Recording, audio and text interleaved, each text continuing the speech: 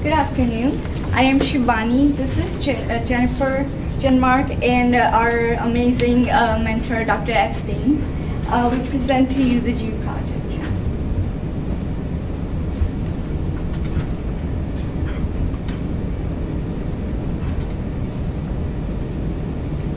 The objective of this project is to create new physics experiments to replace the old ones to be performed in first semester physics classes, and to write a manual for them. The first experiment that we'll be replacing is uniformly accelerated motion, measurement of G, gravity. The old one, it has been performed using the spark timer apparatus, which the last one became non-functional as of this year. Next, please. This is one of the pictures we took in the beginning weeks for the early trials we did. We basically recorded slow motion videos of different balls dropped from a height of about 2 meters and imported them to this Pascal Capstone software to analyze them. As you see right here, these are the red plus marks are the positions of the balls every 5 frame as the ball is falling. And using this data, we created the graph of position versus time and velocity versus time. The velocity versus time will eventually give us the acceleration value.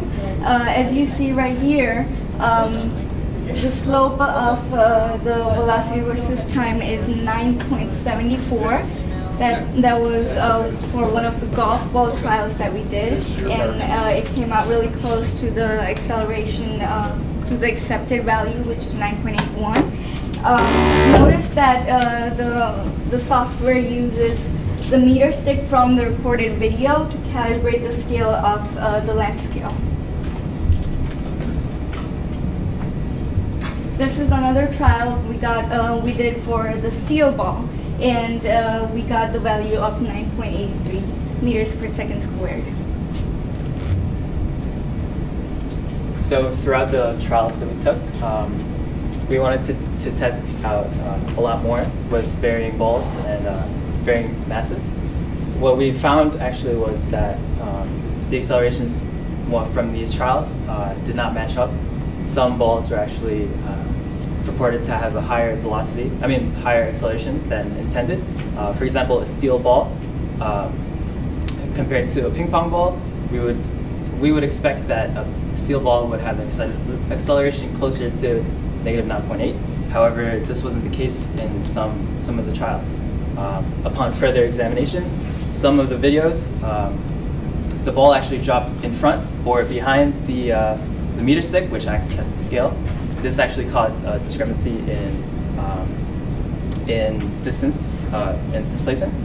So to further test this hypothesis out, we created an apparatus where we basically marked distances, 10 centimeter distances in front and behind the meter stick, and as well as in line with the meter stick, to test out a pronounced effect of dropping the ball in front of the meter stick and behind the meter stick.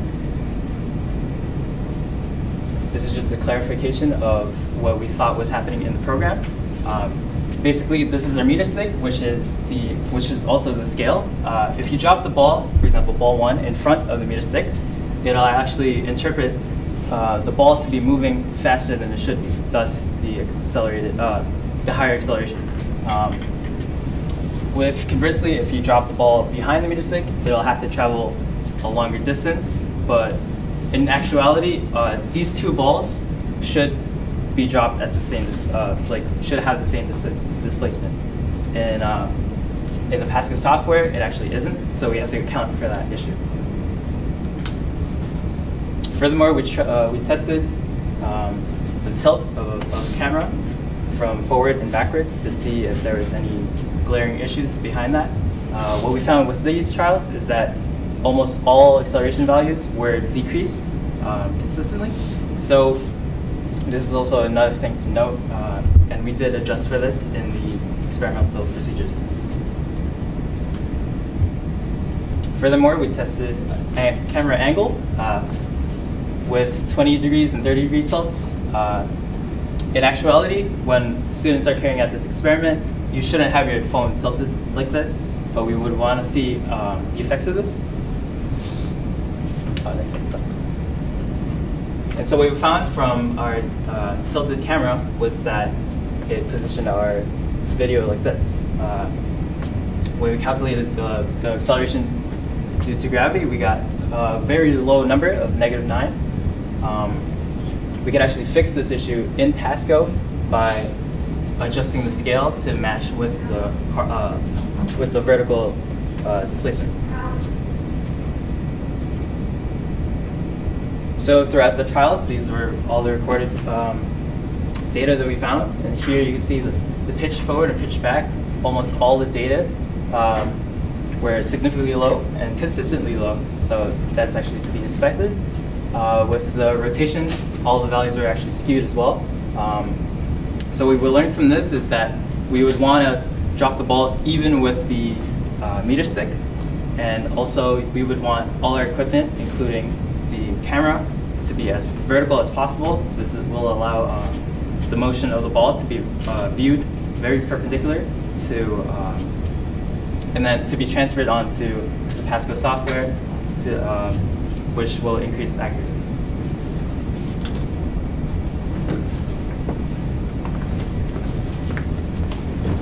Equipment. To perform our experiment, you will need the following: a 4-side meter stick, a smartphone with slow motion camera ability, various balls, a balance to make the balls level, a stand, and Pascal Capstone program.